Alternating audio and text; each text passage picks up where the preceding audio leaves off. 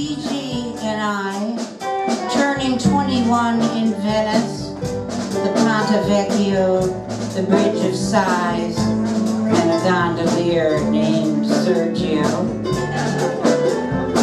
Now in Rome, sporting blue and white striped jerseys like his, night falling at the Colosseum.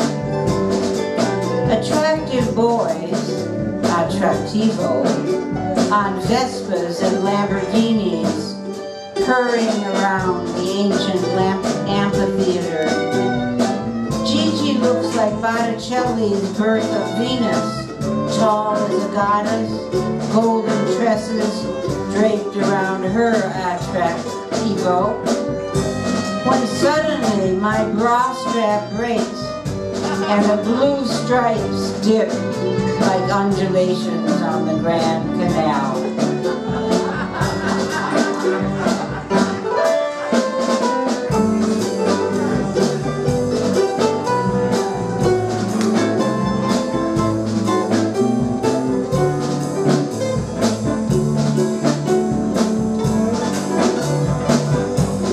The natives are restless.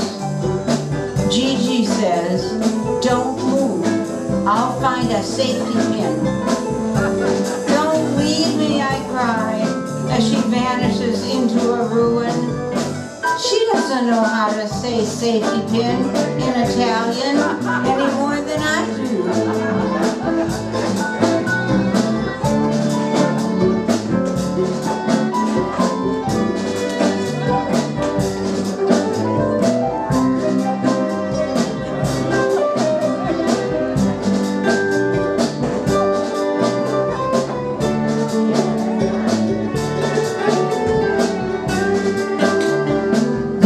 The trademarks on the cycle's sleek bodies, close enough now to choose which rider is the cutest.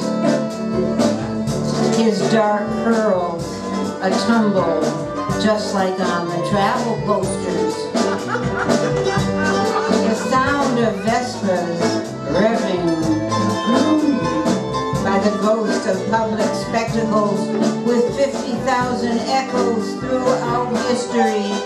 How was I to know the Colosseum after nightfall was the local hangout for ladies of the night?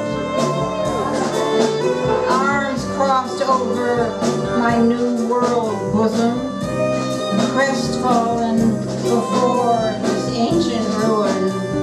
Vroom, vroom, here comes Gigi, running, a bit of silver catching the last light. She raises up that which was falling, and a boy, the image of a Greek god, rides up to me, vrooming, and pats his back fender.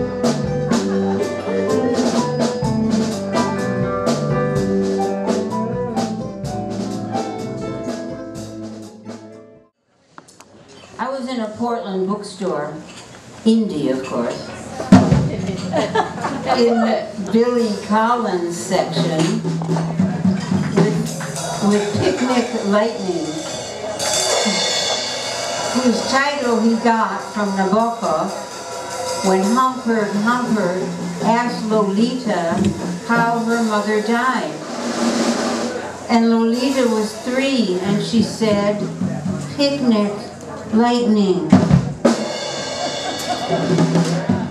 And I thought about being 3 on a family picnic, chicken legs and deviled eggs, and suddenly a clap of what they said was thunder, and a bright light forking above the white plastic knives.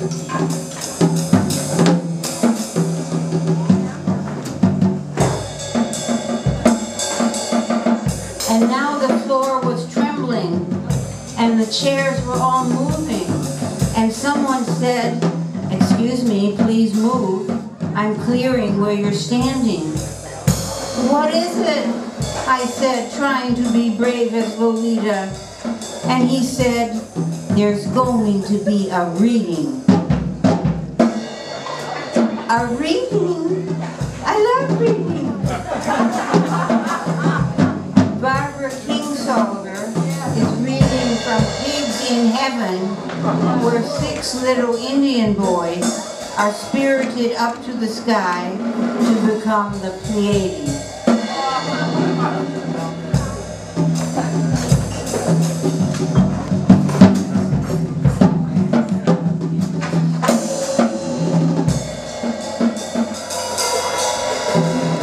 The best part was the Q&A. Someone asked, I read somewhere you don't participate in panel discussions, and I wondered if you would care to comment on that. And the author of The Bean Trees said, I want it always to be my turn. The next cue was, how do you reconcile your need to write with your role as a mother? And the author of the Poisonwood Bible said, when I see my baby off to school, I close the door and leave this world. There wasn't any time left for me to ask my question. With all the lost children, with all the betrayal and heartbreak and cruelty and endless arrows of pain, how do you go on? And the author of the Lacuna said, no matter how rough the night, morning always wins. Yeah.